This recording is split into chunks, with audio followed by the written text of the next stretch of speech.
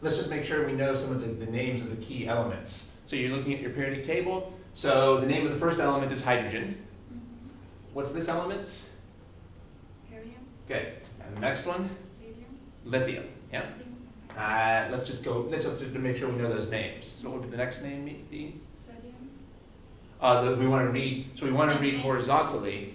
So after lithium, notice that after 3 comes number 4, which would be beryllium. Good. And then, Boron. right? Carbon, nitrogen, oxygen, fluorine. Good. Let's keep going.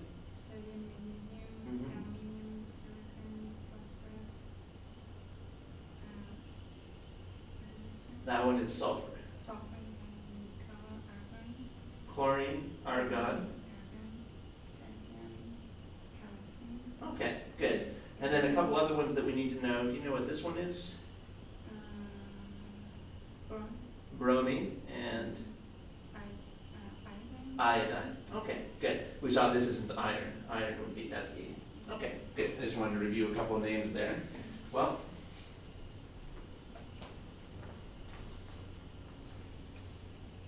so let's see. Let's say that we've got 40 grams of carbon, and we'd like to figure out how many moles of carbon this is. Or actually, let's say we've got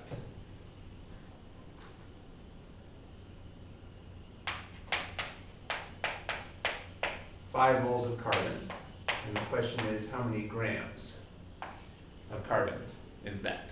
So this would be the question here is how many grams of carbon. Let's say we have 5 moles of carbon. The idea, how could we figure out how many grams of carbon we have in 5 moles? How would we work that out?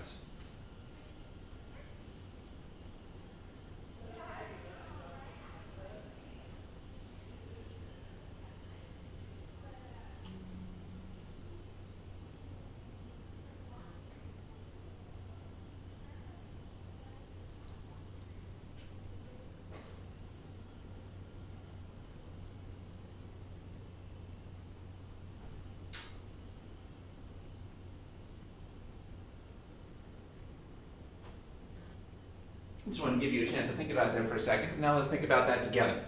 So maybe we should do more than that. So actually, let's go back to this. Let's say that I've got 8 grams of carbon, and the question is how many kilograms of carbon is this? So if we have 8 grams of carbon, do you know how to figure out how many kilograms that is? We have to convert the unit to kilogram. Right. So how would we do that? Let's just practice that. 1 kilogram is 1,000 of gram. Right. So it would be 1,000 divided by 8. Get a calculator? Let's try that.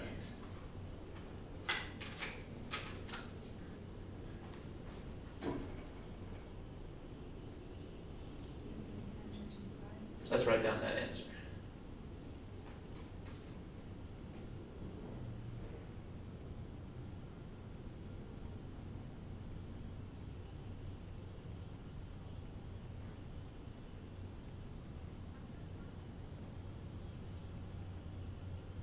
Okay, and let's talk about that a little bit more. First of all, pardon? It was small unit to the bigger unit. Right. So I had to set 8. No, so that's right, you did make a mistake there, and now I think you figured out what the mistake is. Okay, so let's work through that together to see how to do this systematically. All right, first of all, how would I simplify this? What is this? 5 by 5, 5 over 5. So what is that? That's 1. Yeah, just 1. Okay. So notice that, so if you have the same thing on the top and the bottom of a fraction, that's just 1. If you have the same thing on the top and the bottom of a fraction, that's just 1. Now let's write down an equivalency between grams and kilograms. All right, now which of these is true?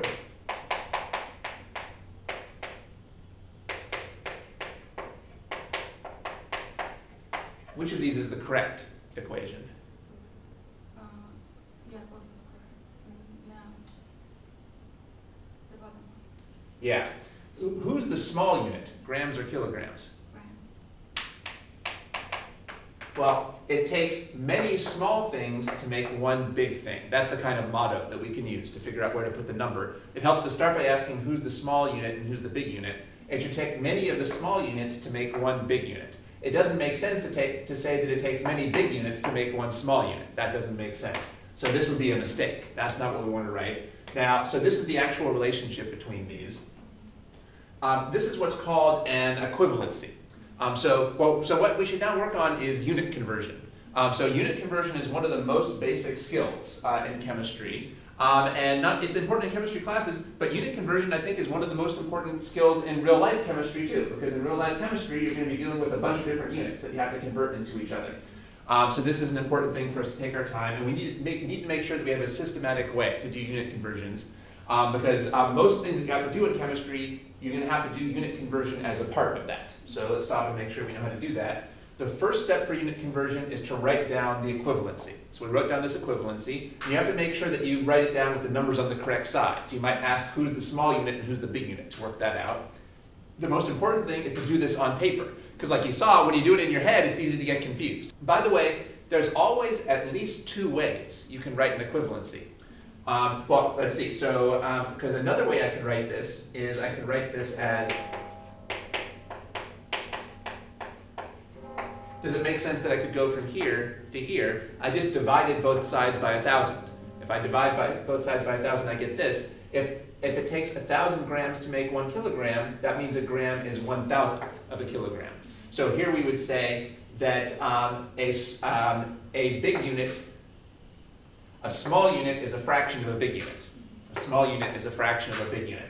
So you could use either of these. Now, most people, I think, are probably more comfortable with this because there's no fractions, but you could use whichever of these you wanted. There's other ways you could write this, because we could say, because 1,000 is 10 to the third, so we could say 10 to the third grams is 1 kilogram.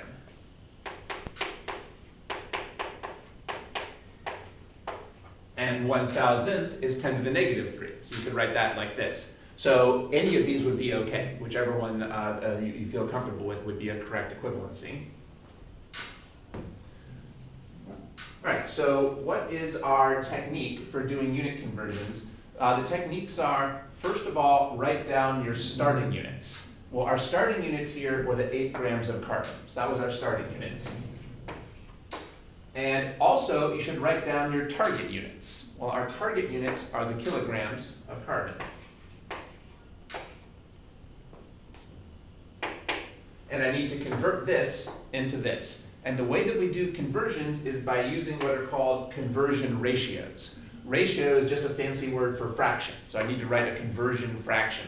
And where do I put the things so in order to make a fraction, I have to put something on top of the fraction and something below the fraction.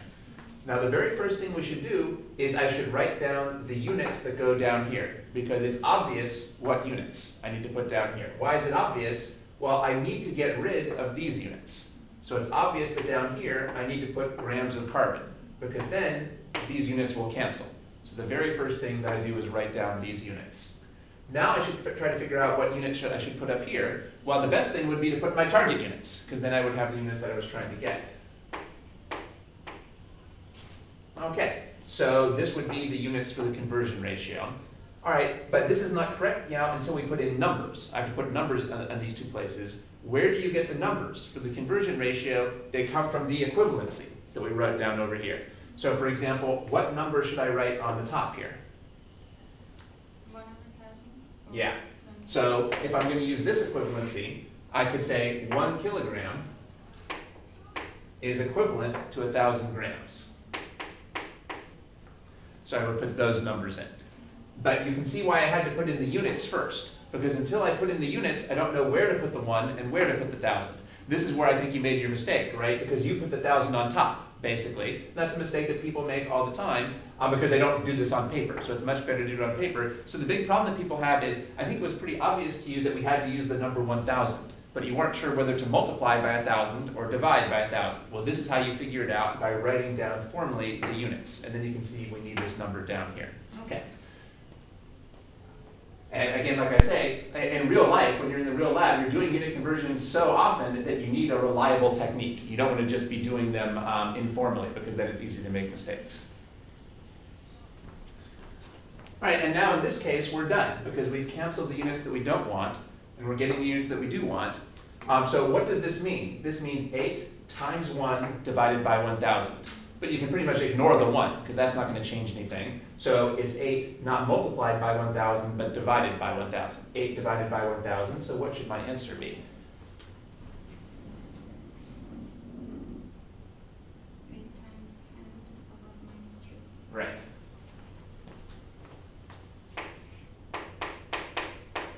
Eight times 10 to the negative 3 kilograms. Good.